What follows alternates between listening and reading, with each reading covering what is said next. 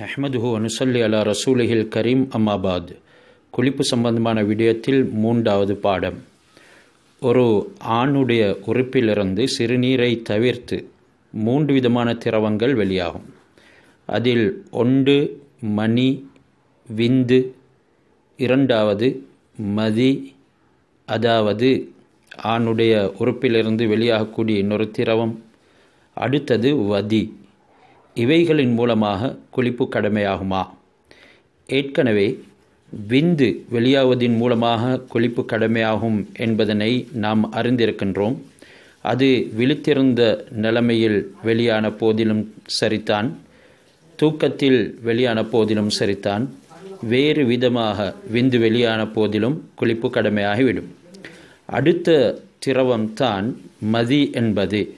இந்த மதியை பற்றி இஸ்லாம் பேசுகையில் புகாரி, முஸ்லிம் போன்ற ஹதீஸ் கிரந்தங்களில் கூட ஒரு ஹதீஸ் பதிவாக்கப்பட்டிருக்கிறது. ஹஸ்ரத் அலி ரலியல்லாஹு தஆலா அன்ஹு அவர்கள் கூறுகிறார்கள், குந்து ரஜுலன் மஸ்ஸாஅன், நான் அதிகம் மதி வெளியாகக்கூடிய ஒரு மனிதனாக இருந்தேன். ஃபஸ்தஹ்யைத்து அன் அஸ்அல ரசூலல்லாஹி ஸல்லல்லாஹு அலைஹி வஸல்லம் லி மக்கானி பினத்திஹி. ஹஸ்ரத் ரசூலுல்லாஹி ஸல்லல்லாஹு அலைஹி வஸல்லம் அவர்களிடத்தில் இதனை பற்றி கேட்குறதுக்கு எனக்கு வெட்கமாக இருந்தது. காரணம், நான் அவர்களுடைய மகள் ஃபாத்திமா ரலியல்லாஹு தஆலா அன்ஹா அவர்களை திருமணம் முடித்திருந்தேன். அவர்கள் என்னுடைய மனைவியாக இருக்கிறதின் காரணமாக. எனவே இங்கே மதி வெளியாவதற்கு ஒரு முக்கிய காரணம், அவர் அதிகமாக தன்னுடைய மனைவியை அணுகுவார், முத்தங்களை கொடுப்பார், சில நேரம் கொஞ்சி குழாவுவார். இதனால் அவருடைய உறுப்பின் உடைய வீரியம் ஏற்பட்டுவிடும். அதன் பின்னால் அது அடங்கிவிடக்கூடிய சந்தர்ப்பத்தில் அதில் இருந்து அந்த திரவம் வெளியாகிடும். இது அவருடைய ஆடையில், உள்ளாடையில், அவருடைய மேனியில் பட்டுவிடும். என்ன செய்கிறது என்று இதனை பற்றி அறியாது தடுமாறி போனார். இதனால் அமர்துல் மிக்தாத் இப்னு அஸ்வத், மிக்தாத் இப்னு அஸ்வத் ரலியல்லாஹு தஆலா அன்ஹு அவர்களிடத்தில் நான் கூறினேன், மிக்தாத் இதனை பற்றி ஹஸரத் ரசூலுல்லாஹ் இடத்தில் கேளுங்கள். ஃபஸஅலஹு, ஹஸரத் மிக்தாத் ரசூலுல்லாவை அணுகி அதனை பற்றி கேட்டார்கள். அருமை நாயகம் ஸல்லல்லாஹு அலைஹி வஸல்லம் ஃபகால் யக்ஸிலு தக்கரஹு வயத்தவல்லஹு, அவர் தன்னுடைய ஆண் உறுப்பை கழுவிக்கொள்வதுடன் வுலுவும் செய்து கொள்ள வேண்டும். உறுப்பை சம்பூர்ணமாக கழுவிக்கொள்வது ஆக சிறந்தது. புகாரி ஷரீஃபுடைய இன்னும் ஒரு வாசகம் இப்படியும் வந்திருக்குது, ஹஸரத் ரசூலுல்லாஹ் இக்ஸில் ஜக்கரக்க வத்தவல்லா, உன்னுடைய ஜக்கர் எனும் ஆண் உறுப்பை கழுவிக்கொண்டு வுலு செய்து கொள். இன்னும் முஸ்லிமுடைய ரிவாயத்தில் தவல்லா, நீ வுலு செய்து கொள், வந்தஹ் ஃபர்ஜக்க, உன்னுடைய மறைவிடத்துக்கு நீரை தெளித்துவிடு என்றும் கூறினார்கள். இந்த அடிப்படையில் இந்த மதி அது வெளியாகக்கூடிய விதத்தை நாம் சொன்னோம். அதனுடைய தன்மையும் கொஞ்சம் விளங்கி கொள்ள வேண்டும். அது வெண்மையான மென்மையான ஒரு திரவமாக இருக்கும், வலுவலுப்பானதாக இருக்கும்.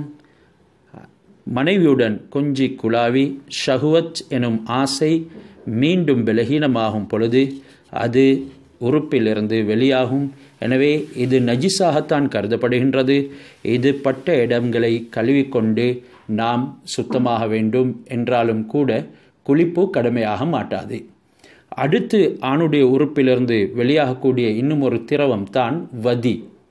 இந்த வதி சிறுநீர் கழித்ததன் பின்னால் நூல் போன்ற ஒரு வடிவத்தில் வெளியாகலாம். இதுவும் ஒரு வெண்மையான, கொஞ்சம் கலக்கமான, தடிப்பமான ஒரு திரவம். சிறுநீருக்கு பின்னால் பெரும்பாலும் இது வெளியாகும். இப்படி வெளியாகிறதுக்கு காரணம் ஒன்று இருக்கிறது. சிலர்கள் பாரம் சுமக்கிறதுனால அது வந்து தேங்கி நிற்கும் அவருடைய ஆண் உறுப்பில். சிறுநீருக்கு பிறகடியில் வெளியாகக்கூடிய ஒரு நிலைமை உண்டாகும். அத்துடனே அவருடைய உடம்பின் அந்த அமைப்பு அதனை தேக்கி வைத்திருக்கும். சிறுநீருக்கு பின்னால் அதனை வெளியாக்கிவிடும். இந்த அடிப்படையில் இவருக்கு ஒரு சந்தேகம் வந்துவிட்டால், வெளியானது மணியா அல்லது மதியா என்று இப்பொழுது அவர் எது விரும்பினாலும் ஆக்கிக்கொள்வார், அதாவது மதி என்று எடுத்துக்கொள்வார், அல்லது வதி என்று எடுத்துக்கொள்வார், அல்லது மணி என்றும் எடுத்துக்கொள்வார். இந்த 3 திரவங்களில் இருந்து எதனை அவர் தீர்மானிக்கின்றாரோ அதன்படி அதற்குரிய சுத்தத்தை மேற்கொள்வார். மணியாக இருந்தால் குளித்து சுத்தமாகணும், வதியாக இருந்தால் அதனை கழுவிக்கொண்டு பட்ட இடத்தையும் கழுவிக்கொள்ள வேண்டும். இந்த அடிப்படையில் ஆண்கள் இந்த விடயத்தில் மிகவும் கவனமாக இருக்க வேண்டும். சுத்தத்தை பேணுவதன் மூலமாக இபாதத்துகள் செல்லுபடியாகும். அவ்வாறு இல்லாத பட்சத்தில் இபாதத்துகள் வீணாக ஆரம்பித்துவிடும்.